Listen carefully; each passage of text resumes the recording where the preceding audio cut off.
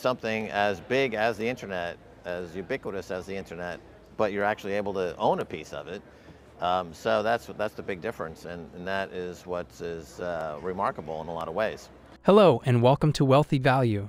In today's video, American broadcaster, Bitcoin bull investor, and businessman Max Keiser discusses the incredible speed of Bitcoin adoption and growth of the network, his views on some powerful politicians, and what the world will look like when Bitcoin becomes a global currency. Make sure to stick around till the end of this video, where Max Keiser elaborates why countries will soon start panic buying Bitcoin. If you like the video, don't forget to give it a thumbs up, subscribe to the channel, and turn on the post notifications. Let's dive right into the video. Well, you know, the volcano bond in El Salvador can pay off the IMF loans, pay off all the loans. El Salvador could be a completely debt-free country with volcano bonds.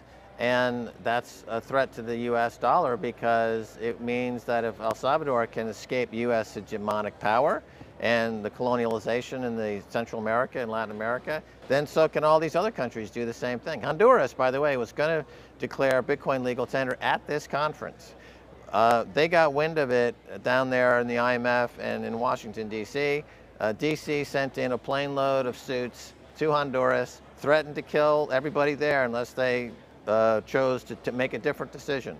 So it was the economic hitmen showed up in Honduras threatening violence. So Paul Krugman of the New York Times when asked, what backs the US dollar? He said, men with guns. And that's true. That's what backs the US dollar, violence. We see it every day. This is the American empire is based on violent genocide across the world to support the dollar. Well, inevitable, you know, that can mean a few different things. So inevitable in terms of being a global hyper-Bitcoinization.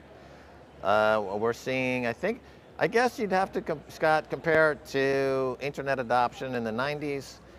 You know, I was running an internet company in the 90s, and even after Netscape went public and you had a big surge of use of the internet, there was a period there around 1997 or so where people like Paul Krugman of the New York Times and others were questioning whether or not this internet thing was going to survive, or was it just a fad? Fax machine. I think we're at that hockey stick moment where you see in the next 6 to 9 months doubling of usage from 150 million to 300 million, and then pretty soon we're going to be over 1 billion, and then Bitcoin will be ubiquitous and entrenched and part of everyday life, and people won't even be thinking about it. They'll be using it, but they won't even know they're using it. Just like people use the internet and they don't really think about the protocol that underlies the internet and how it works and why it works. They just use it. Same thing with Bitcoin. It just becomes part of the fabric of our reality. Yeah. With the internet, it wasn't actually a price that was traded in terms of the where it was in the adoption cycle.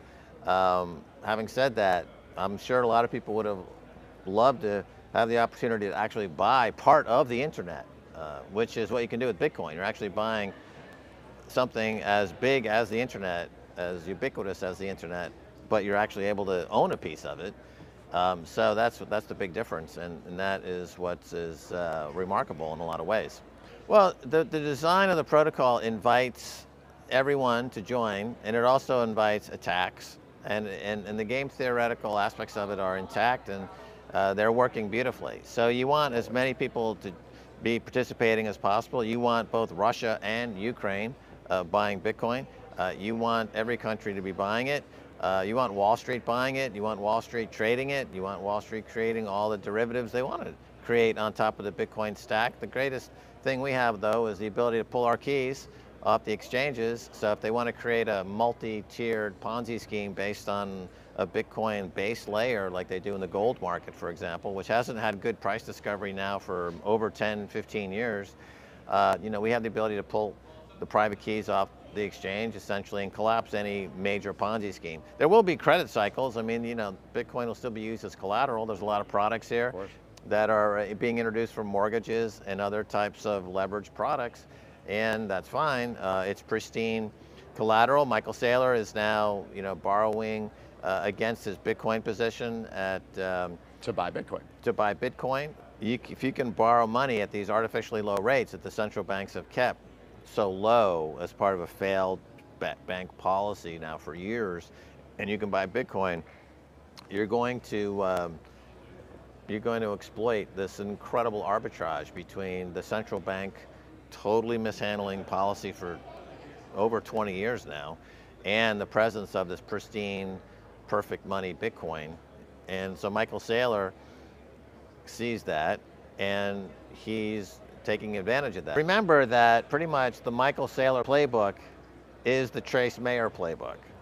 We give a shout out to Trace Mayer. Other companies and other individuals follow that model.